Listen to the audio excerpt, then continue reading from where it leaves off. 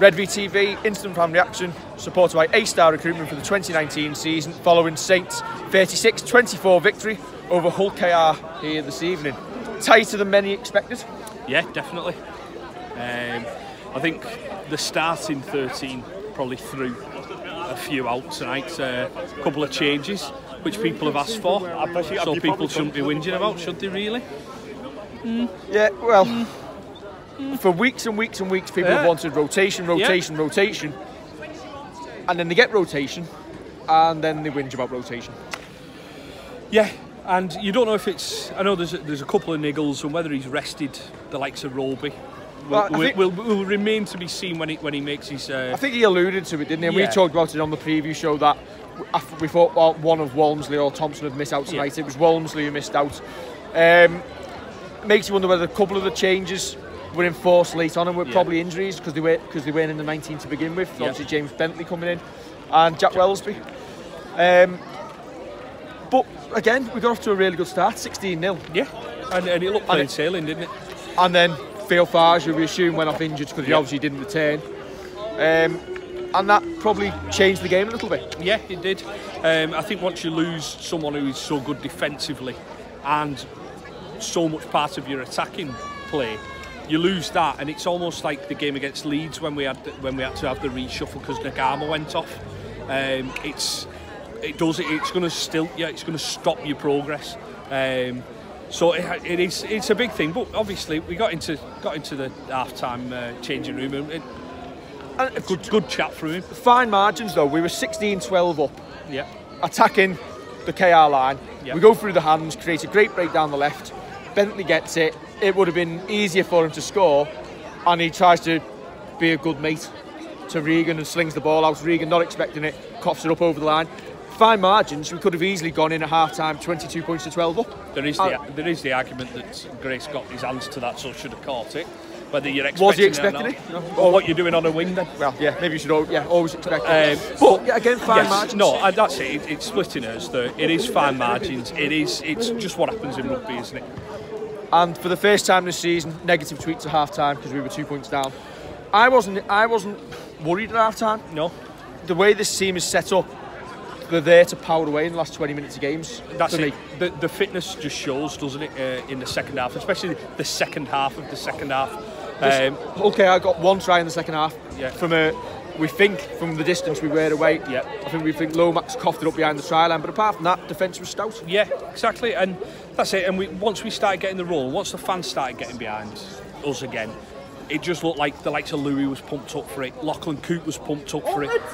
Then you get the likes of Joe Paulo. That's his best game in a Saints shirt, Joseph Paulo. I think he was exceptional. He wanted to get his hands on the ball, but once that started clicking in and players started getting used to that being the pattern of play, then it was never in doubt really. Jack Wellesby tonight, getting his first full professional start. Yep. Obviously on some appearance last season, got him to the side, got himself on the score sheet. I think obviously the plan was to play him at centre. Injuries meant he ended up going into the halves. Yep. Probably disrupted his game. Yes, we know he's a natural half, but he's probably, well, as you know, he's going to be playing centre. But to start off in one position and then to move and become an organiser when you've not probably trained with the side, it's probably tough for him, but did nothing wrong tonight. No, absolutely not. I wonder if Costello's got a little bit of a knock as well, because you'd imagine he would be the first one in, but Wellesby's not disgraced himself at all tonight. It looks like he's been in and around that first team squad. He looks settled, he looks like a natural, doesn't he? So second half, for me the change in the second half came with the kick chase again. Yeah. And the willingness to work for each other. Yeah. There was a coup kick got put in, we chased it down, got the repeat set, scored from it, and then we got another set the same way. And it's that work ethic in this team that is probably grinding out the results. Yeah, absolutely. I mean, Coote sets the bar, doesn't he? I said it last week. Barbo's like having a Ferrari at fullback. Coote's like having a Rolls Royce. He's just so smooth. He's slick. He's everything. It sounds like I'm doing him a dating profile here, but he's just. You can just see that he's running that team. He's the heartbeat of that team. There's me. There's his dating profile. Yeah. Which way would you swipe? I don't know which way you swipe.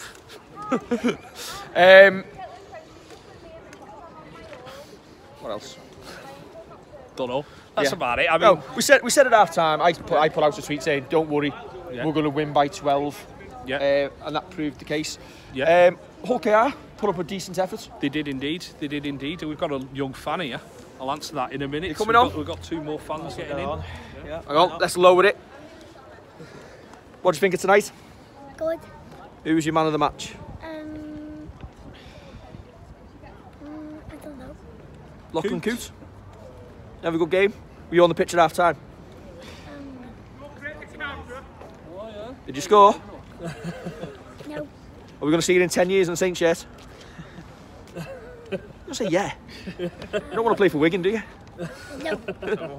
So come on, you Saints. Come on, you say. Good lad. Well, we did what we have to do. We have Lachlan Coote as our Rolls Royce. Well, we did what we done tonight.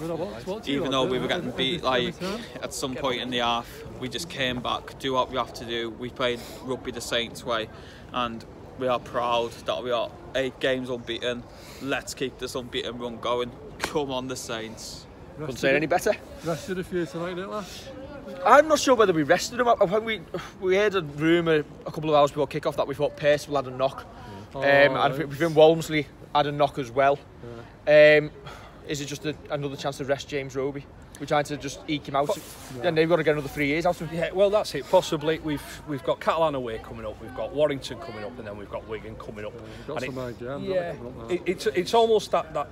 Do you rest them now? Give them 3 games because, as you say, we've got to look after James Roby. He can't keep doing 80 minutes. He's not 26, 27 anymore. And do you know what? Even if players didn't have niggles tonight, that's an extra game that you've not put into the legs of Alex Walmsley and James Roby. Can I say at the end of the year? I think we'll be better for a game like that as well.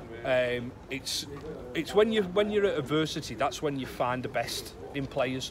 And the likes of Bentley, the likes of Wellesby, the likes of Smith. Adams had a really good game. He did. But the likes of them, being in a team that's down at half-time, kind of the pendulum's going against them, all of a sudden to come back win that game, it's going to stand them in good stead. The new lads done well, right? You can just imagine Justin Holbrook's half-time team talk. I'm not angry. I'm just disappointed. Yeah. And giving them the look and everybody going, oh no. I think he'll be happy after the win though, to be fair. I think he'll come out, he'll be happy after the win.